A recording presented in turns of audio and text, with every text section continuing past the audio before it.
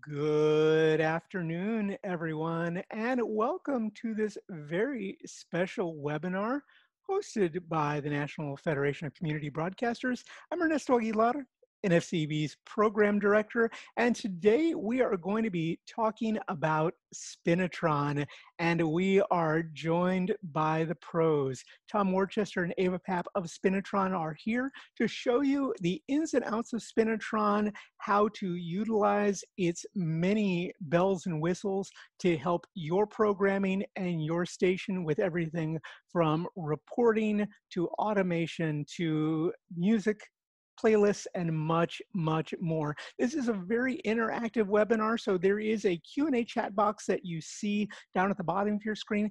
Please do not hesitate to ask any questions that you've got. I'll be happy to ask them out loud and try to combine those questions in the interest of time and in the interest of levity. And if you need us to go back to anything or repeat anything, please use that Q&A chat box and share those comments privately or to everybody else and let us know. This webinar is being recorded. If you're an NFCB member station, this will be in the Solution Center. If you are not, we're going to be sharing this publicly through Spinitron's mini channel. So if you're a Spinitron member, you may be seeing this via email at some point or another. However, I want to pause right now and get right to why you are here and pass it off to Ava and Tom. Thank you so much for being here, and please share your questions and let's get into it. Thanks for being here. Thanks, Ernesto, and thanks for everyone attending the webinar. And I just wanted to give you a quick runabout what we planned to talk about, and anything beyond we'll be happy to answer anyway. So first of all, I also wanted to congratulate you guys what you did the other day with this singing one or playing one song cross-border. That was fantastic, and I felt proud of this community. So I just wanted to express my appreciation to Ernesto and to all of you who participated. And the other thing is that with Jeff's presentation regarding sound exchange reporting, we thought we could answer some questions that he may not have had the time or the knowledge of answering. So we run through very quickly. I don't want to bore you to death with sound exchange reporting again, but we also want to show you how to do it, how simple it is to do it with Spinitron. And also wanted to have Tom talk about some automation systems, including audio recognition. That's a relatively new feature for us, and happy to share ins and outs of that, and the rest. And how to do charting at the station. So those were our targeted topics from ourselves. But if you have other questions. So clearly, you're not going to have any time for questions left after we run through that stuff. Well, I will try to be quick. You're not sharing screen yet, Dave. I understand. I have to find my first of all. So what do you want to show? Share screen, and I want to share. One of the newer things we have here is a user forum in Spinitron. And I just wanted to show you how to find some of the topics. For example, you can type in sound exchange, and we have a reporting overview, and all the links that you need to know is there. You can take the forum.spinitron.com and find any topics. And if it's not there or there is no answer yet, please feel free to chip in or ask a question there. So this is a summary of sound exchange reporting licensing. For our purposes here, I would like to distinguish between the public radio and the statutory license, CRB, two different kinds of licenses. If you are an NFCB member, you can take advantage of the public radio aspect of it, the CPB aspect, where you would report directly to NPR.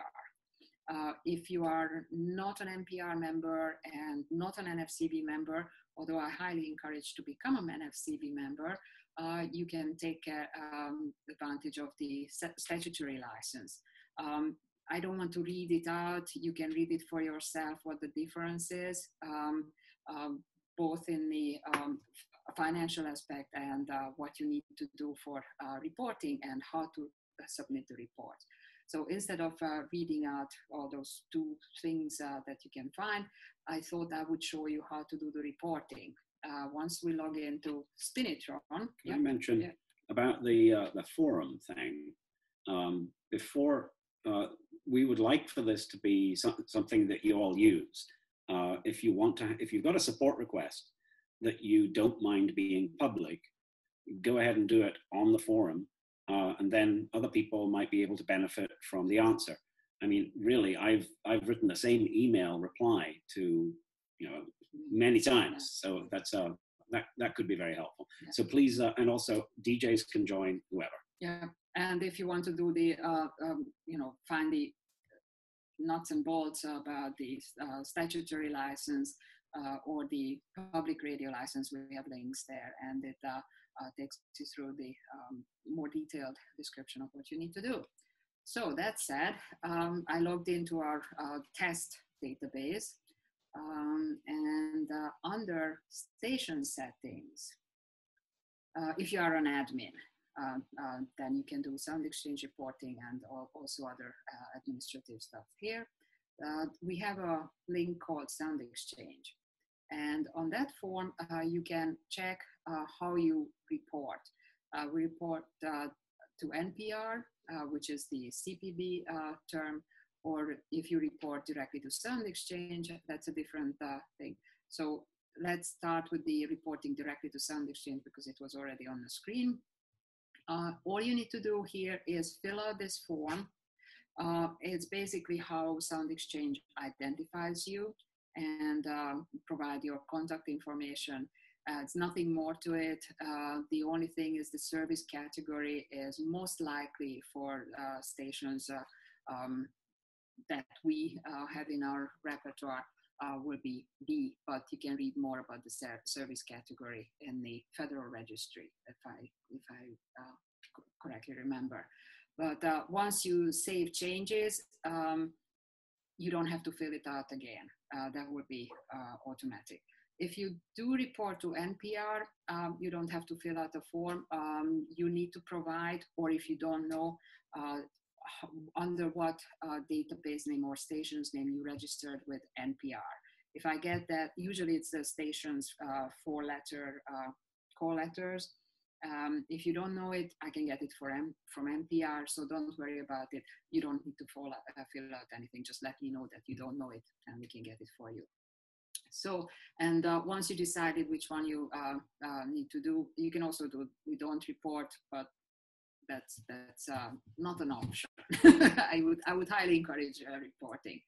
So if you do the Sound Exchange directly to Sound Exchange, the next step is when you are ready to submit your report, go under Report and click on Sound Exchange. And all you need to do is enter 1 week ending or 2 weeks ending. Some stations have to do different reporting too. Census reporting, that is, you can choose a 3-month reporting and enter the ending date for it. Which date did you? I can do today. Today or yesterday, fine.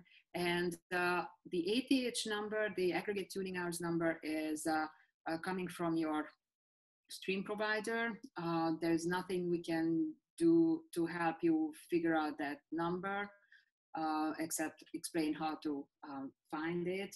We don't collect it, that's what I mean, but Tom can give you some hints how to guesstimate. Enter that number, something like this, and click Preview Report, and there it is.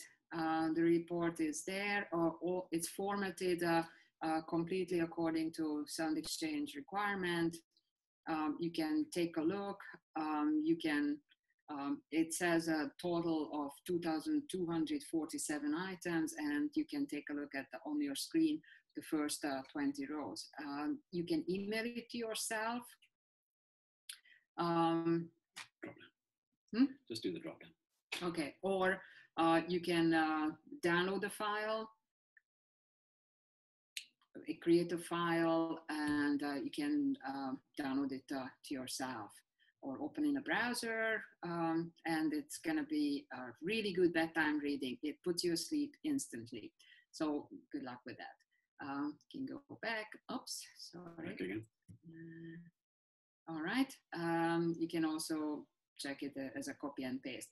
But anyway, you can email it directly to Sound Exchange. If you downloaded it, then you can upload it into their direct licensing web form, and that's the end of it. No more worries. You don't have to crunch through the numbers. It's really according to their specifications. Now, if we go back to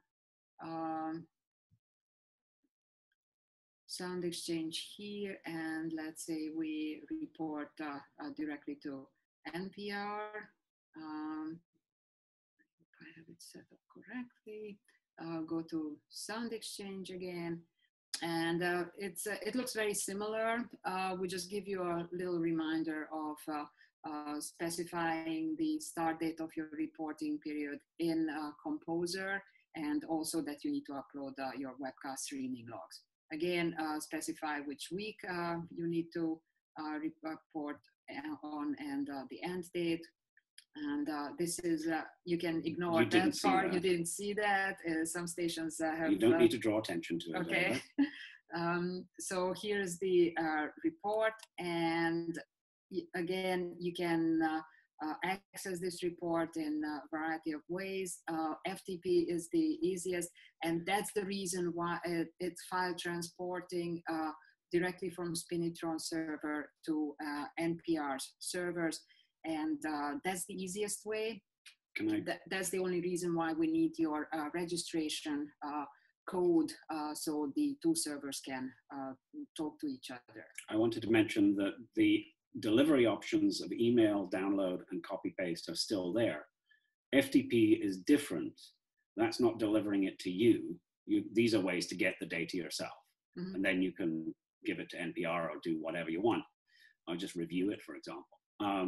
But if you use FTP, that means send it to NPR, and it gets delivered to their server, and they take it from there. You should be able to see it in Composer within seconds of doing that. Should be, but you should, based on Jeff's presentation the other day, you should always check in Composer if it's really there, and if there is any error message. I can't actually submit it with the FTP because we don't have any kind of, not the same kind of relationship with NPR, so that would confuse them a little bit if I... Trust us, it works. Yes, it works, and that's all. You don't. You can download it for your own entertainment. You can create a file and download it if you like, just for your own record keeping. So that's about wraps up the Sound Exchange reporting.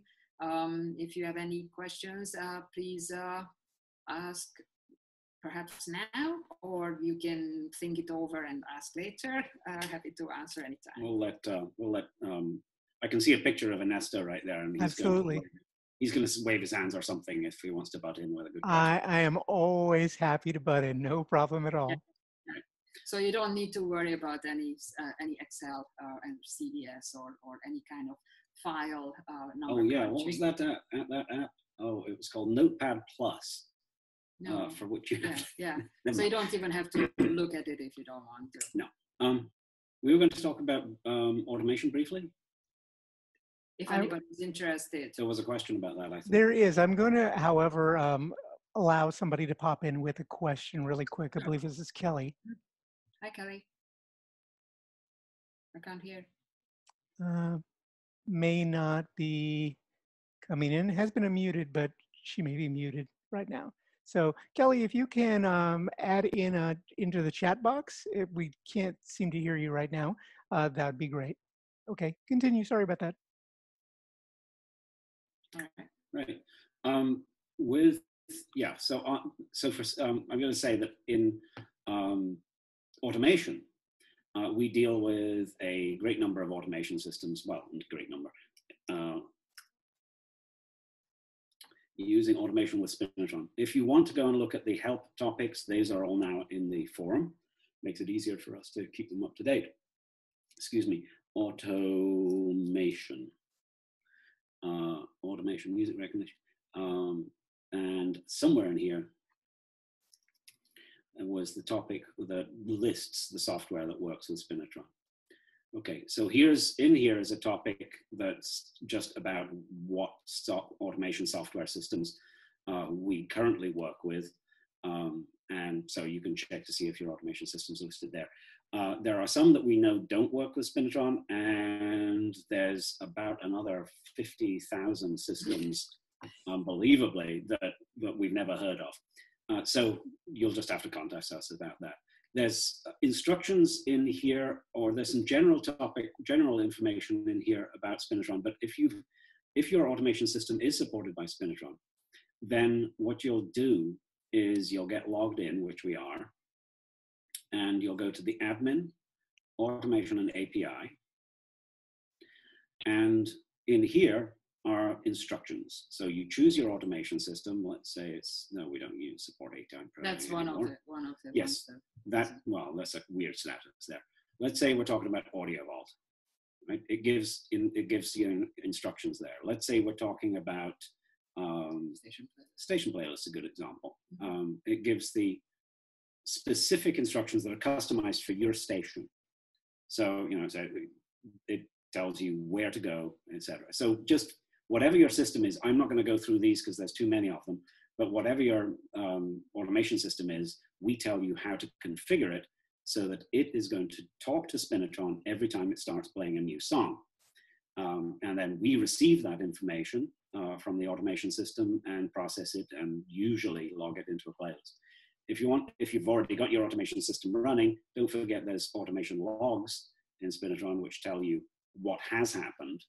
This is a bit old, we don't obviously run it, but in here, and there's extra information over here. So don't forget, if you do use automation and something's not working, you can always check the automation logs and maybe you'll find a clue. Maybe you won't, who knows?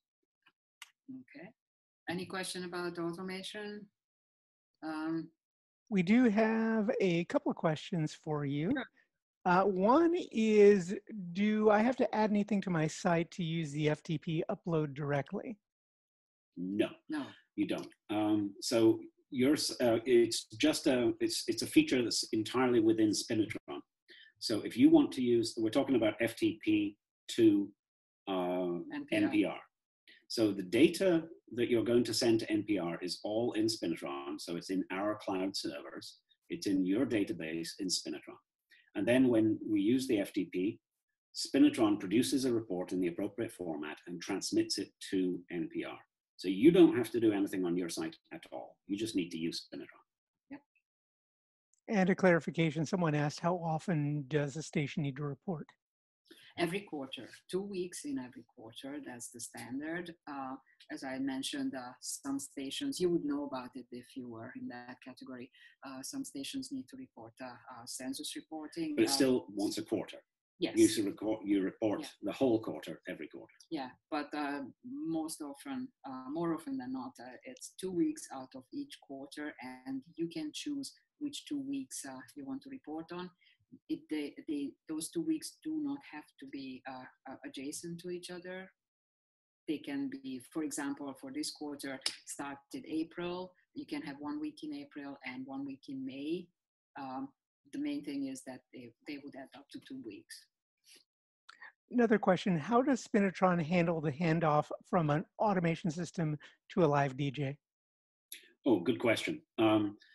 This can be a bit confusing. So there are two cases that seem to be very normal here. And it depends how you operate your station. Some stations have an automation system running 24/7. It's playing music 24/7 on a robot DJ of some kind.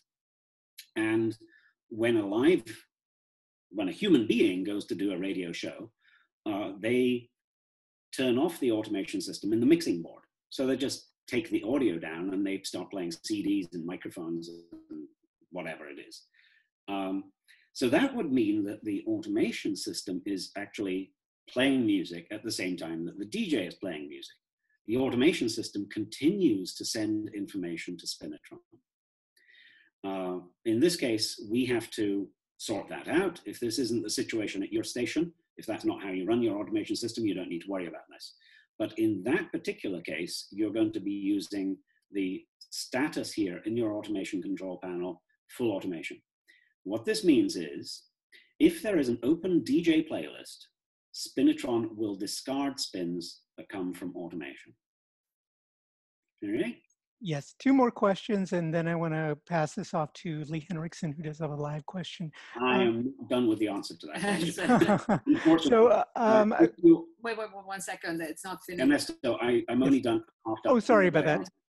For other stations, they run their automation system on auto DJ, on the robot DJ, only when a live person isn't there.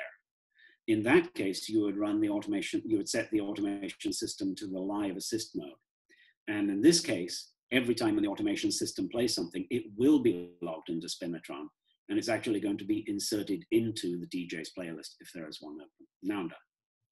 Does it answer the question? Who knows? But if you have more, if whoever asked this question, if you need more assistance, please call me. We'll be happy to show it or explain more details. So, sorry, there is a tiny bit more on that one. The text here on this automation control panel page is intended to answer that exact question that was asked. That's why I say it's such a good question. It's terse, because unfortunately the logic is a little complicated. But it works in general quite well without you having to attend to anything. There is a complete detailed explanation of what Spinitron does in these cases in the help topics on the forum. So if you really want to understand the detail, it's all there. Yeah. Okay. So more questions for you. A question about automation and Spinitron's track recognition. How would a station interface between the two? One station has one DJ that does a lot of concert recordings that don't match. Yeah. Concert recordings that don't match are just not going to match. Well, tough. Sorry. Yeah. Yeah, live recordings are not going to be matched because the database of fingerprints comes entirely off digital commercial music. So commercially available recordings that are distributed by labels and such like. So live recordings just aren't going to match. You're going to have to type them in. Yeah, it's not it's a good system, but it's not bulletproof. There are holes here and there, but actually recently we encouraged one of the person who is working at the ACR Cloud to join our forum. Oh yeah, I see what you're saying. Yeah. And he is really nice, replied immediately when someone asked a question. So yeah, Peng's on there. Peng is on the Thanks from ACR Cloud. Yeah. So you can maybe even ask him questions directly. But yeah. anyway, I don't want to overburden them with Yeah. Spinitron issues because we buy their stuff, their service wholesale, and so you're supposed to be dealing with us. Anyway, he's there. Yeah, but he's willing to chip in if needed. Another question. In the case of services like Classical 24, who sends the report? Every station or the music services? Usually music services, and that's why you should update your schedule on NPR Composer because it will tell you exactly which syndicators submit their playlist. And if they submit their playlist to NPR, you don't have to. So, but you need to let NPR know that was the chunk of time when that syndicated show was aired.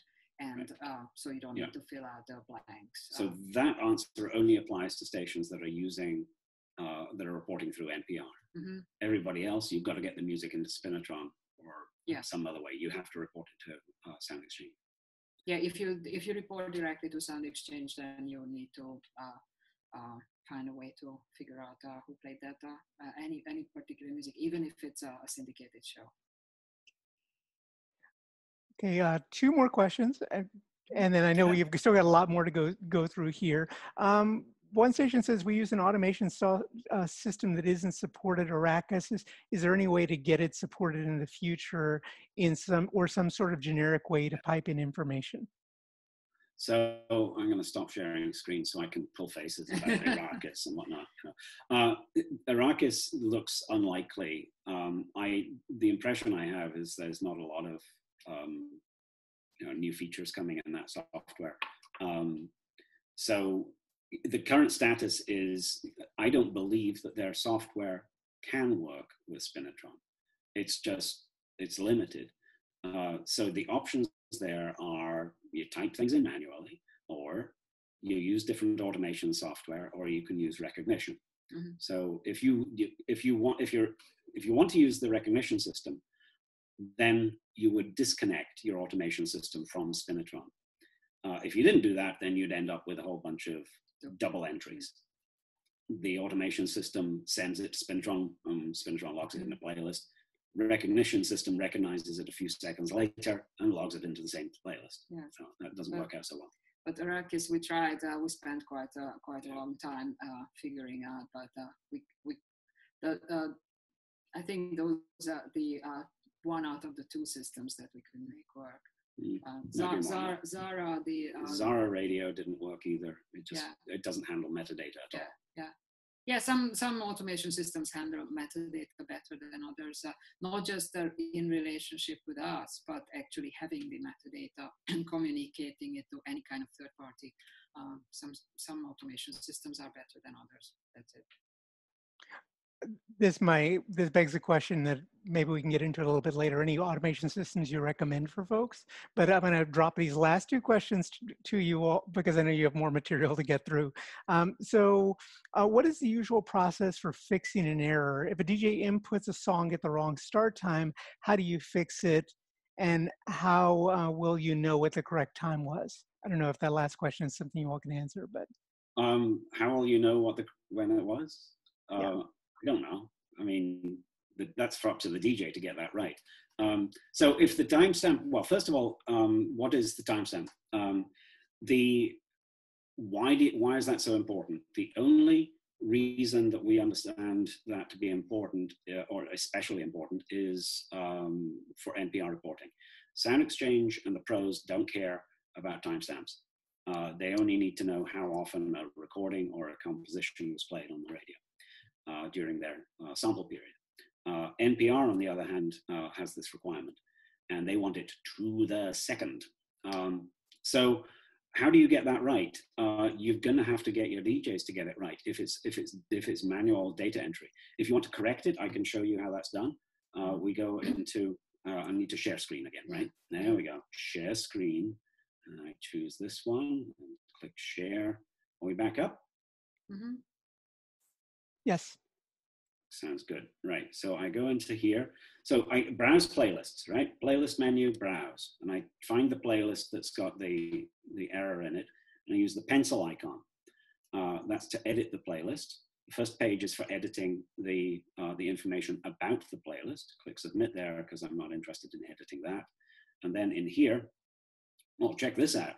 This particular playlist is all in the future, so it doesn't have those. That's why I should have chosen a different example, something that's not in the future. So let's say Thursday this week.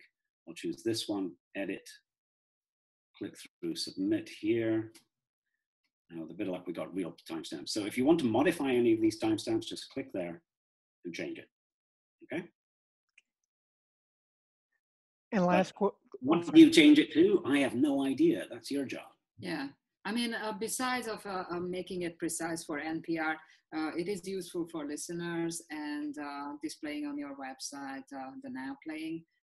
So it has it has more merits than just for the Sound Exchange reporting. Yeah.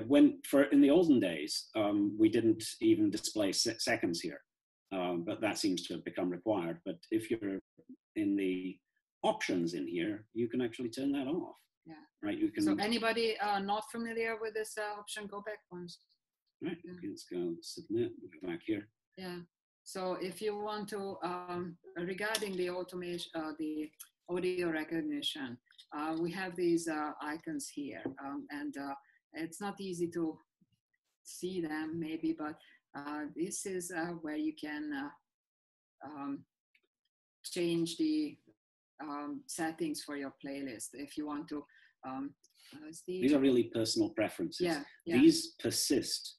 These are DJ preferences. They persist, you know, from one session to the next. Yeah, and if the audio recognition is enabled for the station, that's where you would see, since we don't use the test for audio recognition, it's not enabled, but that's where you would see where you can suspend it if you need to or if you want to for that particular show.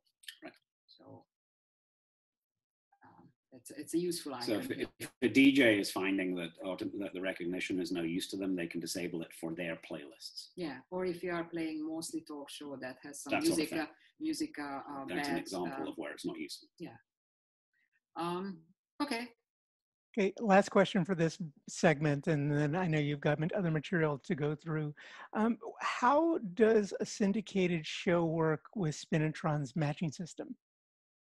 It's going to be recognized. So if you are, I don't know, undercurrents, right?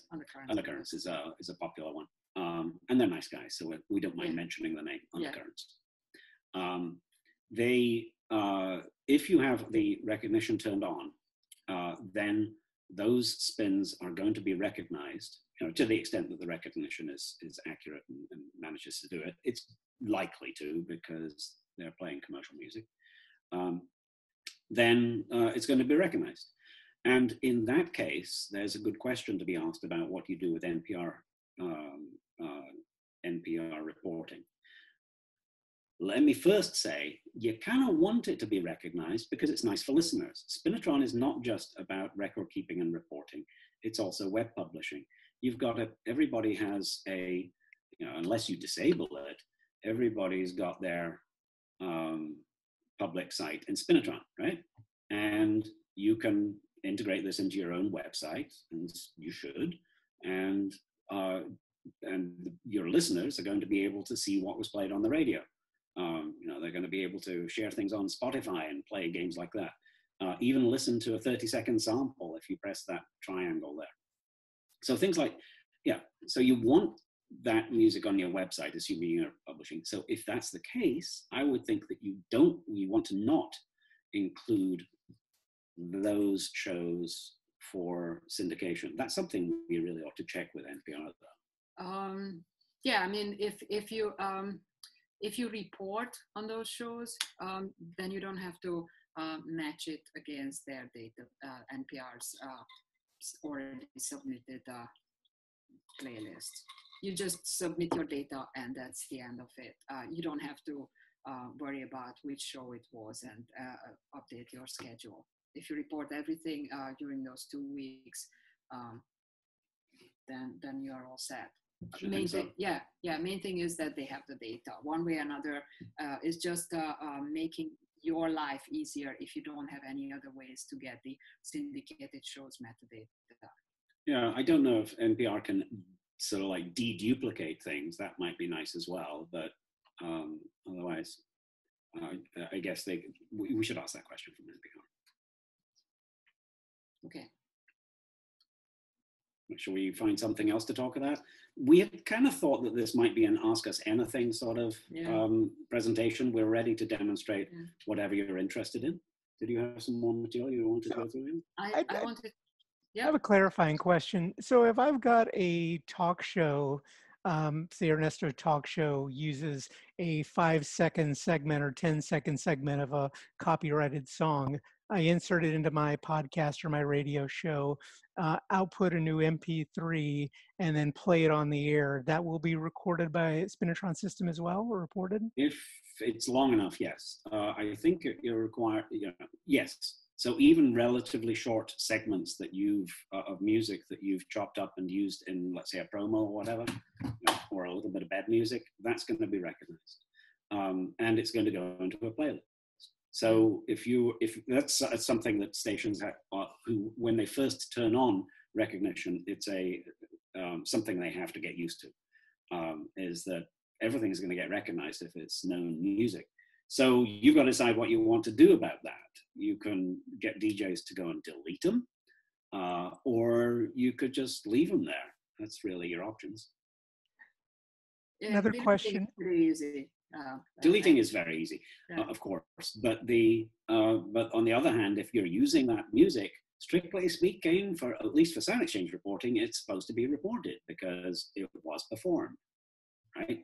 Even if you only play 1 second.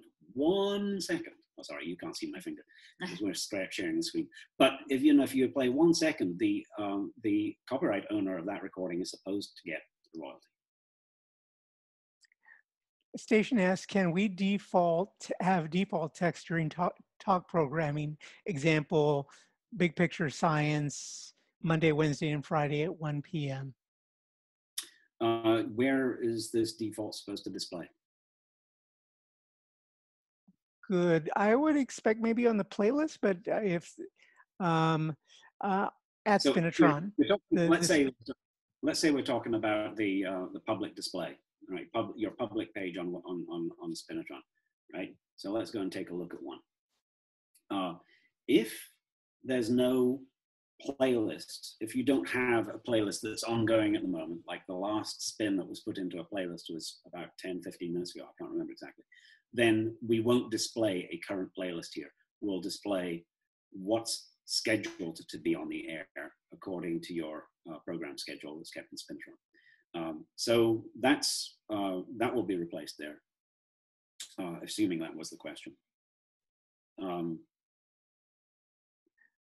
Another question, someone asking whether you can schedule times for the recognition system to be on or off.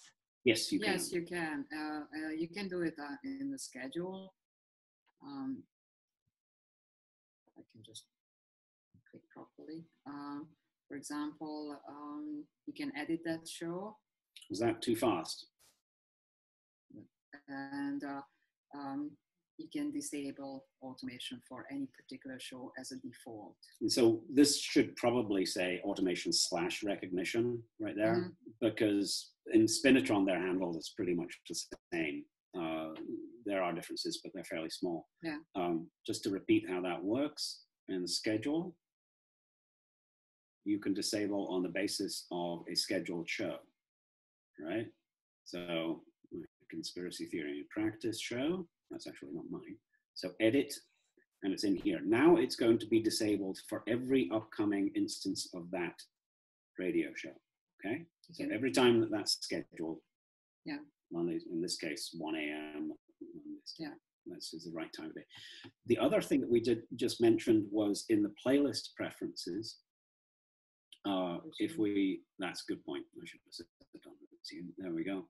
In the playlist preferences, which is the cog icon in the top right on any playlist worksheet, in there, if you've got recognition running, DJs can disable it. So that's not based on the schedule, that's based on DJ preferences. And that preference to disable recognition will apply whenever that DJ has a playlist that has begun, but hasn't ended.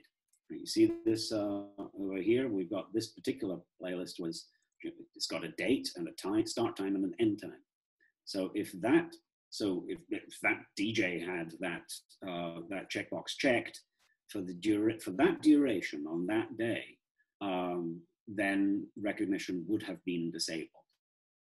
It's another control, but that wasn't actually the question asked. Sorry. So yes, the answer is yes, you can disable it per show basis in the schedule or per playlist basis individually during a show.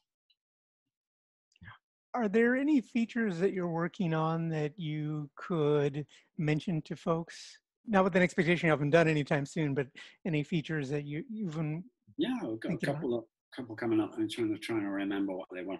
I would not want to share screen to show you exactly what's in the pipeline, but I guess I could do that in another browser. Oh, you know what? We could go back to not sharing the screen. I could. Anyway, one of them is. One of them is the non-music, right? No. No. Okay. Sorry. No. One of them is share a playlist to Spotify. So what this does is anyone on the public can take there's going to be another button here. And if you click on that button, then a playlist is going to be generated in Spotify, in Spinitron's Spotify account, and you're free to share it. So, if you're a Spotify user, if you're currently logged in, you can go and share that, or you can just get a URL for it and share that. So there's that. There's a couple of other fun ones coming up. One of the things that I wanted to show here, 1 second. Sorry. Don't know if you were.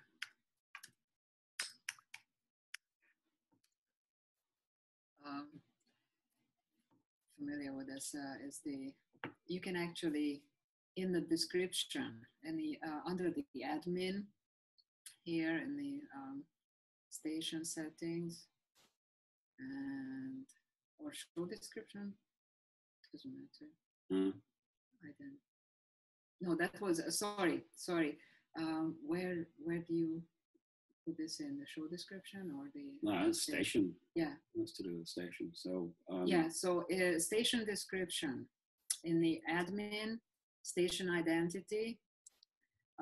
You can actually put your stream link there, and it would show up. I don't know. Put a player. So you can listen to it. you can listen to it in Spinitron if you want to. Oh yeah, it uses your stream URL, so it will be counted as your stream. It's just one more ways of accessing your station for listeners. Here's a feature, a new feature. It's not coming, but you might not know about it. Worth mentioning here. Wrong window. There we go. So in admin, in the web customization, it's now possible to add not just custom style sheet in here, but also a custom layout. Now this does some amazing tricks. It takes a little while to get your head around it, but it's actually very simple to use once you've figured it out. In other words, you can replace the page layout, if you know HTML stuff, that might be clear. You replace the one that Spinitron is using. This is fairly kind of vanilla, sort of white label looking thing, but you can replace that with your own website's page layout so that you can sort of make Spinitron look just like your own website. And in that page layout, you can do navigation stuff to get to and from. So we've actually got a test. Do you remember what it is? WOHM. Oh, we can do a WOHM. Yeah, they've done it as well. Ohm Radio. There we go. They were the first station to actually deploy this. So in Ohm Radio, we've got. Can you all see that? I'm still scaring, right? Yeah. We've got. They've got. This is their website, right? Okay, nice picture. And all their regular stuff in the in navigation. But if you click on the schedule, you end up at Spinitron. It's sort of masked a little bit because we provided a special URL for it. And now we're looking at a Spinitron page that's got Ohm Radio's branding, page layout, right? So it's got their branding, of course, but it's got, more importantly, it's got the navigation, the same navigation elements as before. So you can go back to Ohm Radio just by clicking there. Kaboom, right? So let's do that one more time, and I'll show you even more of the power of custom layout programming. Right? So we can go and have a look at a radio show. Now there was one in particular that I wanted to, Local and Live with Jenna Freely. So we're going to look at this. This is a playlist that's not loading for whatever reason. Maybe my poor computer is a little bit overwhelmed. I can hear the fan. Yeah. Yeah. Sorry. So in here, we're still on a Spinitron page that you can tell the difference because it says schedule dot whatever. And in here, I can actually view also what is wrong with your computer? It's supposed to be more than that in there. And in this space, you can even put your show description. That's what your show description will show in there. And you can put, for example, if you a Mixcloud player. So I think they do that at home radio. So for example, if you've got a show that you recorded and then you uploaded the recording of that into Mixcloud, then you can generate a little embed and copy paste that into the show description and, hey presto, whatever is the right abracadabra, the listeners will be able to come and play it right there. And you can set things up with the style sheet so that these are always open if you choose. Yeah, we could try to put it into Safari because sometimes. I don't think you want to open another browser right now, not with that computer overheating. Sorry. No. You can't hear too much if it's any consolation. Good.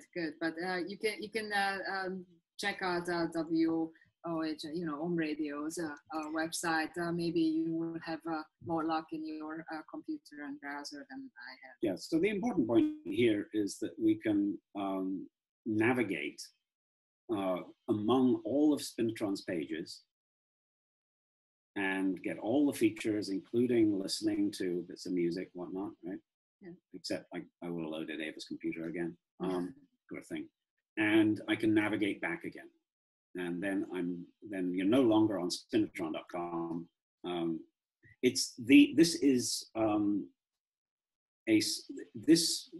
Whether you used widgets or whether you used iframes, there were navigation problems. You would always end up not being able to navigate seamlessly between pages of Spinitron content and your own website's pages. This new feature, which I'll remind you again is in here, is another approach altogether, which we introduced in recent months. And and the other point to mention, it's documented in the forum. So just go and do the search for integration, something like that, or yeah. Custom layout. Yeah. And you'll find the documentation there. But obviously, you're going to end up talking to me because this stuff is confusing. Yeah. A question about linking or integrating with Radio Free America. Is there any recommendations you might have? Yeah, so we also have this enabled here. If you are not using Radio Free America yet, I strongly suggest you try it. It's free, it's good, it's working. Should we say what it is? Oh, it's an archiving system. They have a system where they can connect to your stream and record it and provide a legit 2-week archive that your listeners can go and listen to. So it's pretty much standalone, apart from this one button right there. Yeah. And what that accomplishes is it sends you off to Radio Free America so that they can connect back to us and suck data out, such as, I think, DJ profiles and schedule, things like that. Yeah, so if you click it, it takes you to their website, but they can follow, they can see it in Radio Free America, and they can, from that on, they will know what to do in theory. Yeah, I've never actually used Radio Free America as a station, so I can't tell you all that much about it. I'll support you with it. But if you have any troubles, technical or otherwise with them, Jeff Abrams is a very responsive guy, and as a former station manager of Radio Boise, he will be more than happy to help you. Yep. Yeah, it's a good question. Another question from a station that says they use the recognition software, and the classical music host finds many songs and albums posted that don't match what was played, and asks if that's a bad thing when they send in reports. Yeah, I'm sorry. I don't know what else to say. The I mean, you've probably noticed that in general, classical music is extremely badly supported by nearly all software. And the problem even extends to the systems of music metadata that are used in the digital music supply chain. So, for example, a streaming service like Tidal doesn't even understand composer names. So you try and search by composer, it just doesn't work. It's unfortunate. What's important to report and not report is for you and your lawyer to go and talk about. But obviously, we would suggest that you report as much as you can, because then rights holders are going to get what's rightfully due to them, right? And sometimes those are even the musicians who could do with a bit of support, right? Even not only classical music, but with other music, it's possible that the recognition will find the artist and the song title correctly. But because of that song, it's been recorded on 1,500 different releases,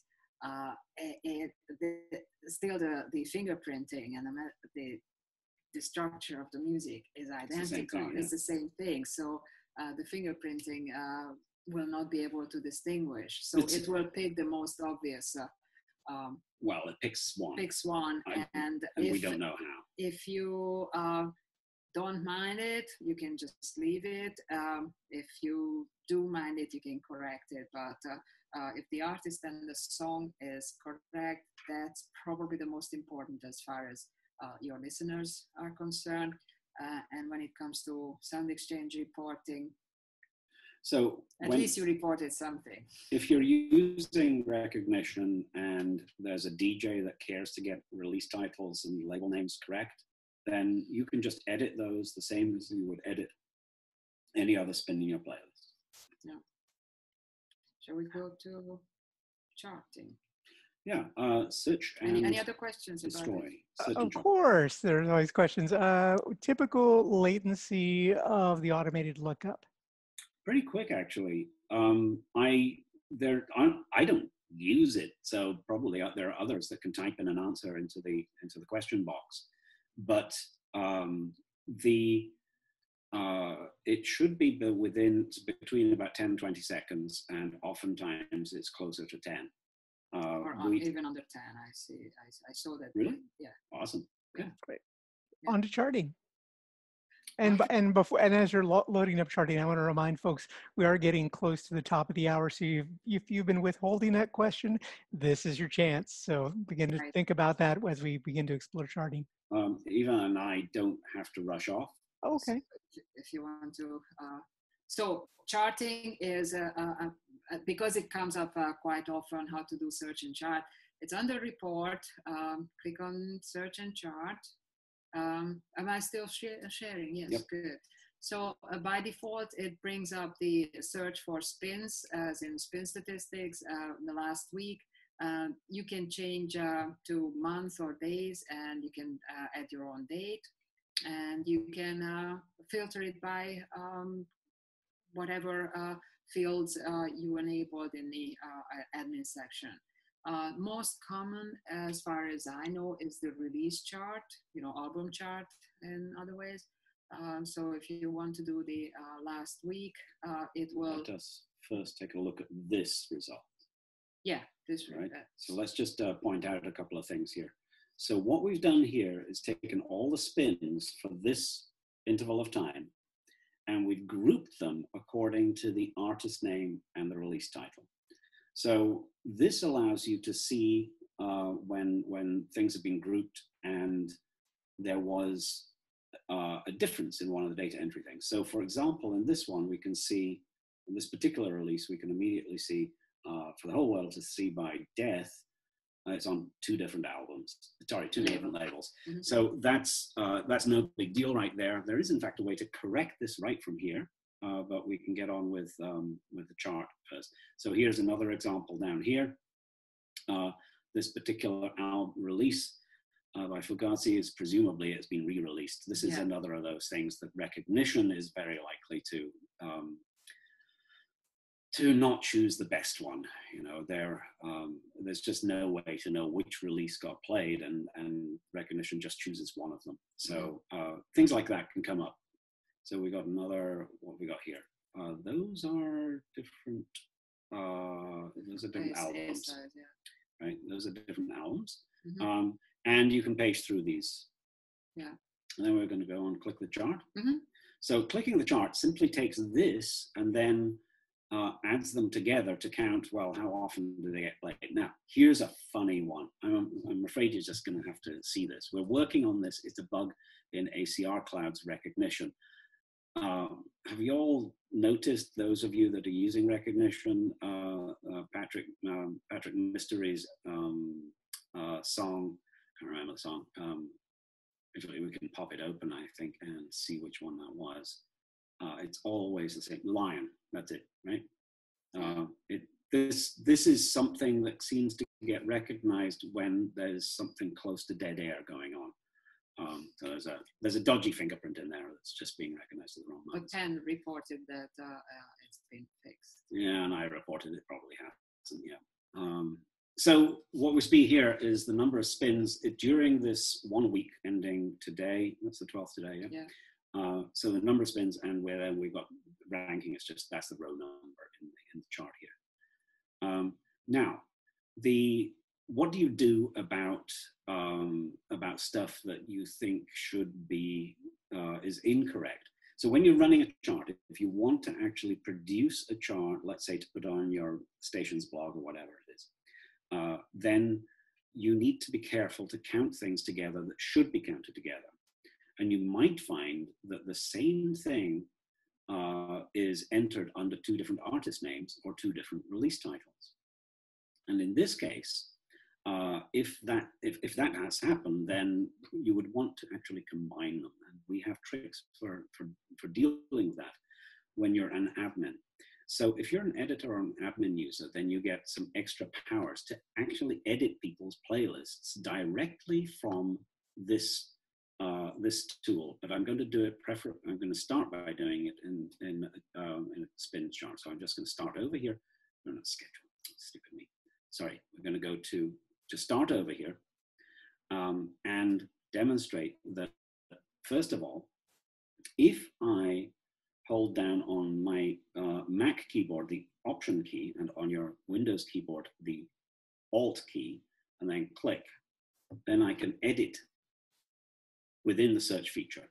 Now, an ordinary DJ can't do this, but an admin can, and an editor user can. So this is something that you can do to go and clean up data that others, that, you know, somebody's entered something wrong, or they've just entered something a little different. Yeah, but be careful, because you are, with this page, that method, you are editing directly in the playlist. Yeah, you're not editing a report, you're editing the source material for the report. Yeah, if you do that. So we're doing that. So that's one way to change things. The other way to change things that's kind of clever is, let's say we're looking at the fall. So we're typing that in here. And let's say we're going to sort by release. And so far this is looking reasonably good. But you know what? I'm going to say that this and this, I'm going to select, you see what I'm doing? I'm selecting with a checkbox certain rows. Now, this is a way of copying a value in a column from one row to another. In fact, to more than one. So those are all rock, and I want them to all have the genre rock. So I've selected the 3 that I want to change, and then I click on the value that I want them all to have.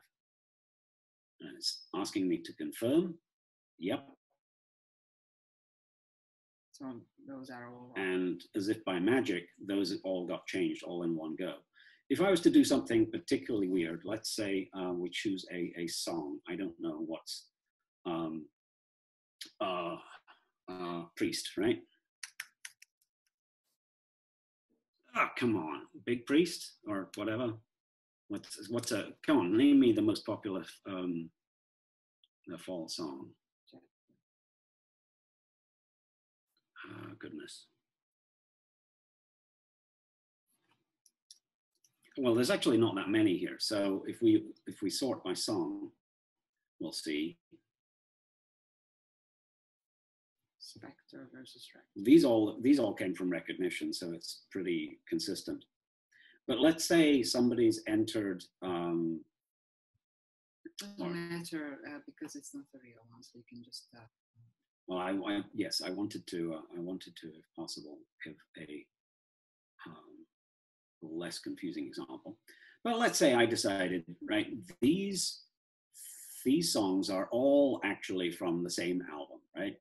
So what I can do is check those rows and click on the one that they should be from. And I've decided it's this one, it's the B-sides, right?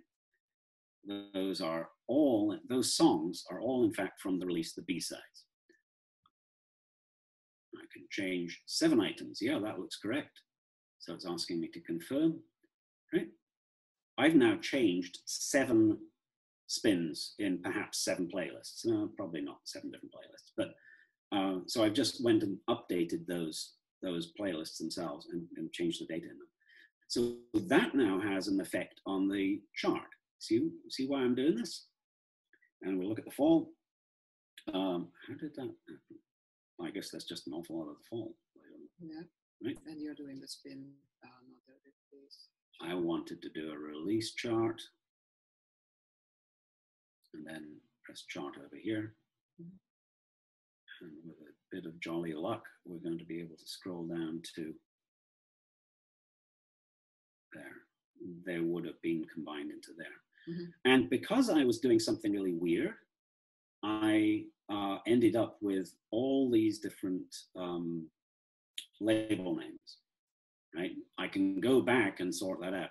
And if you're a real power user, then you can open, and you've got a widescreen, then you should open two browser windows, one with the spins and another one with your album chart. And you can sort of like modify the playlists in one of them and then rerun your chart in the other one. And you can work through it to create your album chart that way.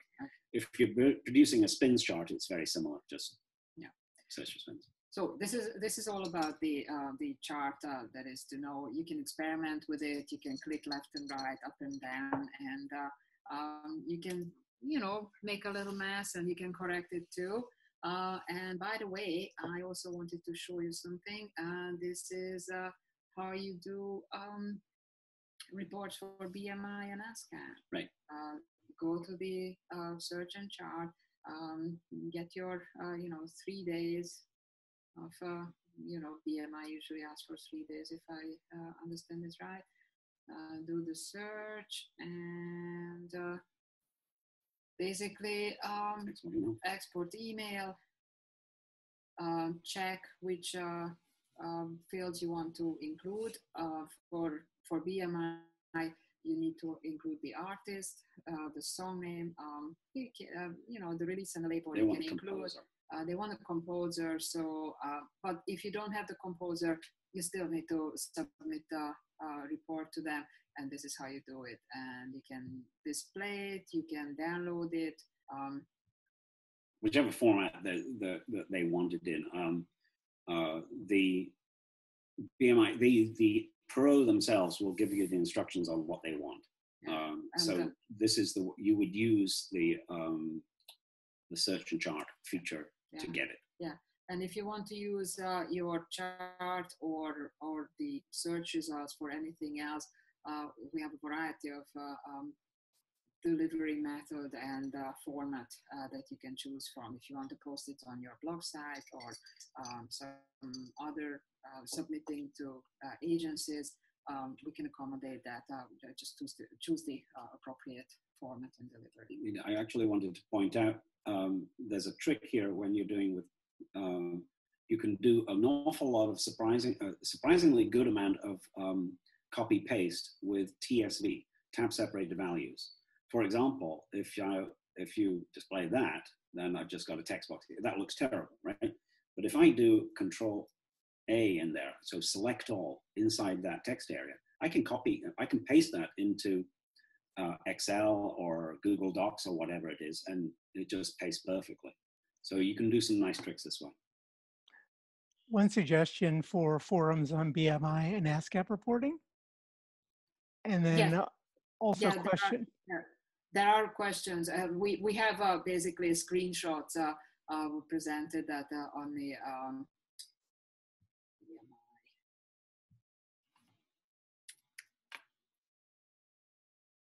yeah. So we have either this one or the other one. Yeah, we have screenshots here. You can try to follow that. Just what we told now here. You can help us out here if we don't, Spinitron, we don't actually do any of this kind of reporting, so we kind of really rely on you guys to make any corrections to this. If there are ways to improve these instructions, go ahead and add a comment down here and just, you know, reply. And you know, we'll try and figure out what the best improvement would be. So question, are there charting tools or methods for creating something like a top 10 spins on a station between specified dates? Yeah, absolutely. So back to wherever it was we were. So we're going to start over here from search and chart, right? Yeah. So between certain dates. So you enter those dates as an ending date. Oh, I don't want to go too far here because we've got a limited amount of test data. So let's say it's going to be 3 days ending January. So 1st, 2nd, and 3rd of June. All right. Search. And there's all the spins. That was that. So if you want to export that now, you get to choose which fields you export. Were you asking about charting for those 3 days or certain intervals or? Yep, if we want to chart them, that's it. I think the question seems to refer to a specific, how do I specify a date range? Yeah, right? yeah. But yes, you can do it historically. You can run a chart on, 2005. Yeah, the whole of, if you want. You can do months, 12 months, and 2005, and then enter 53 months. And I broadcast, you don't do that very frequently. Yes, but in theory you can. I mean, if everybody started doing 500 months, I'm not sure what effect the that, effect would be on the servers, but we can hope for the best. We would notice. Does it answer the question? I believe it does. I believe it does. And it looks like we are wrapped up with questions. That's it? Wow. Any more questions about audio recognition? Because that's a questions about anything. Yeah. There's so much to play with in Spinitron. Everybody knows how to create users. And one more thing I want to point out that on the station settings, please make sure that you go through the appropriate playlist fields. Don't leave it if you are not using the custom fields. Don't enable them because it looks strange for DJs. Yeah. Make sure it looks tidy for DJs and easy. That's actually why we put this mock-up here, is so that if you're not using stuff, you can see what the form looks like when you disable it. Yeah. Right? It's just, if you don't need the field, then don't put it there, because that makes life easier for DJs. I did want to show something else, another nice new feature in search and chart. We were just there, right? Mm-hmm. I go to export an email, and you see that? You see that? Did you see that? Did you see that? I take the playlist title because I'm not interested in this. Yeah. Yeah. Isn't that nice? Yeah.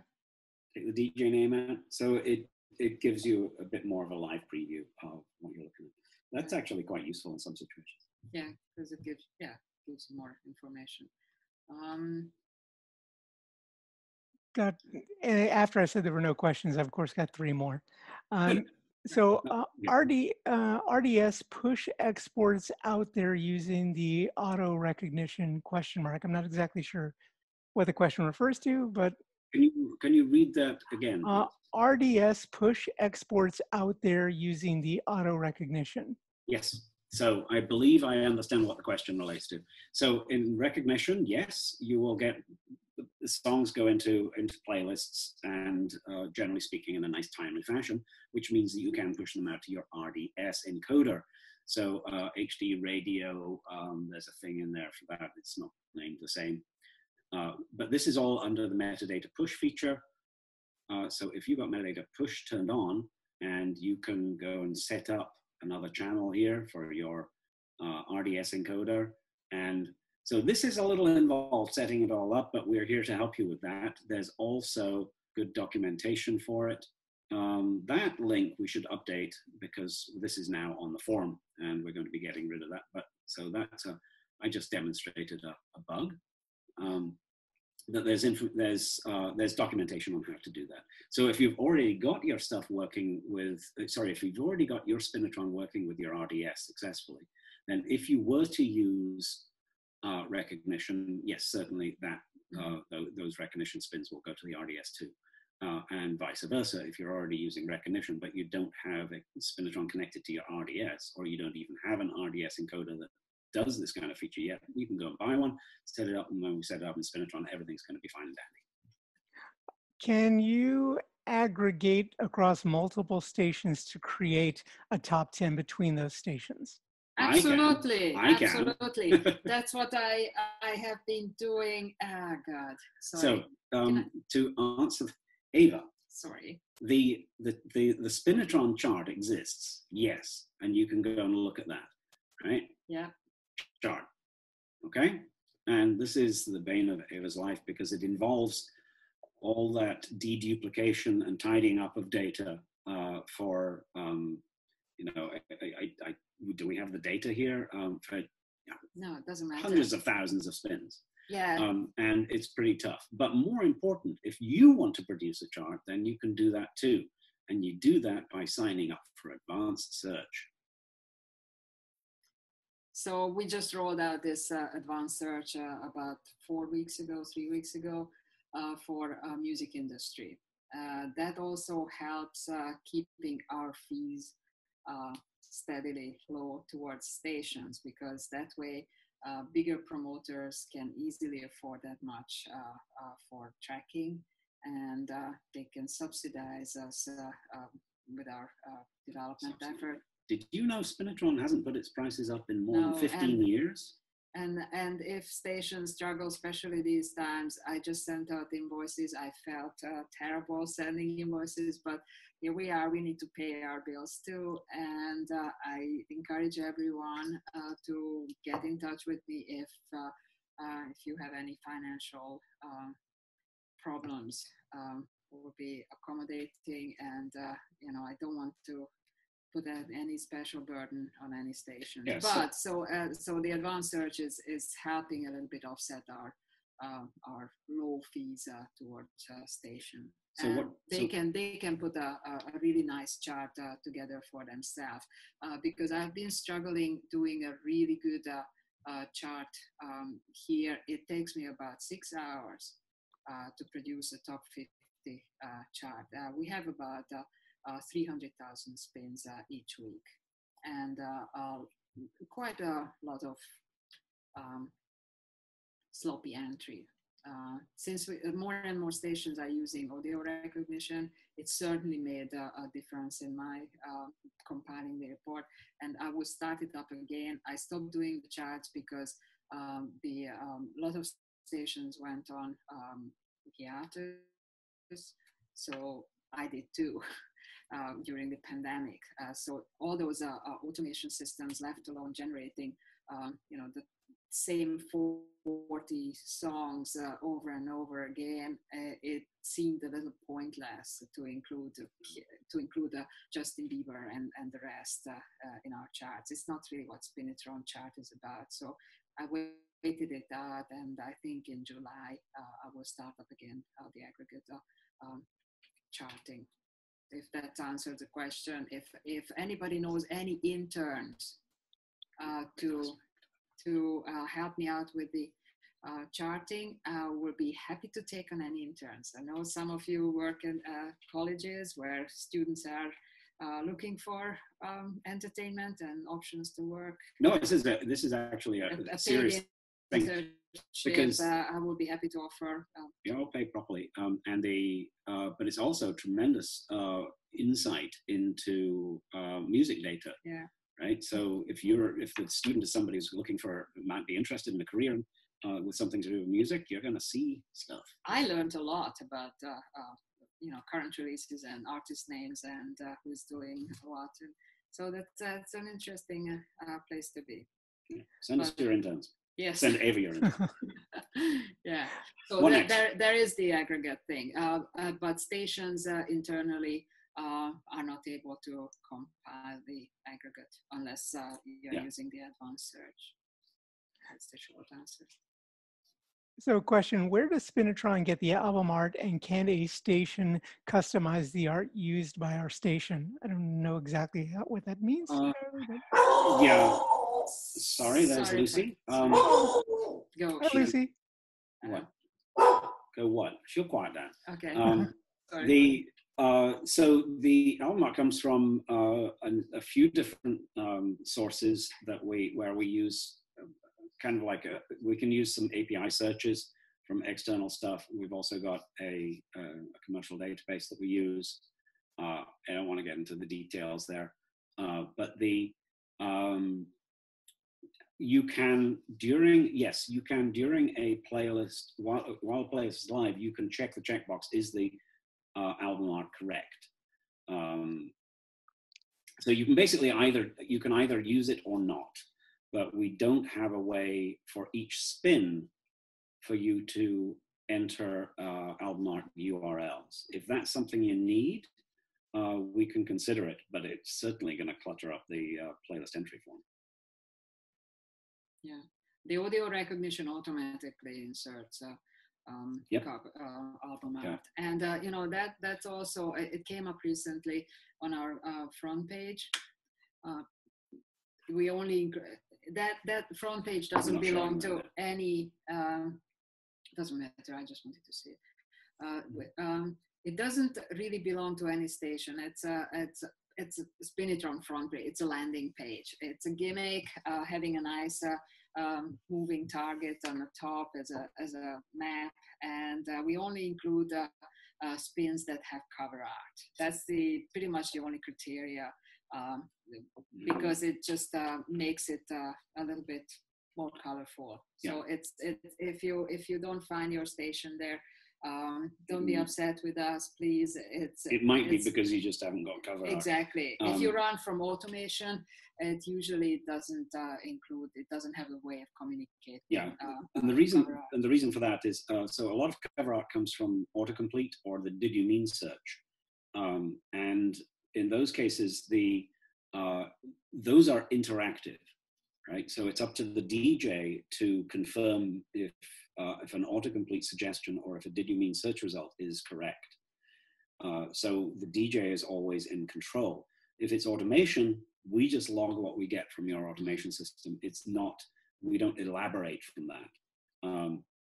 So you won't get cover art from that unless your automation system sends us a URL to some cover art.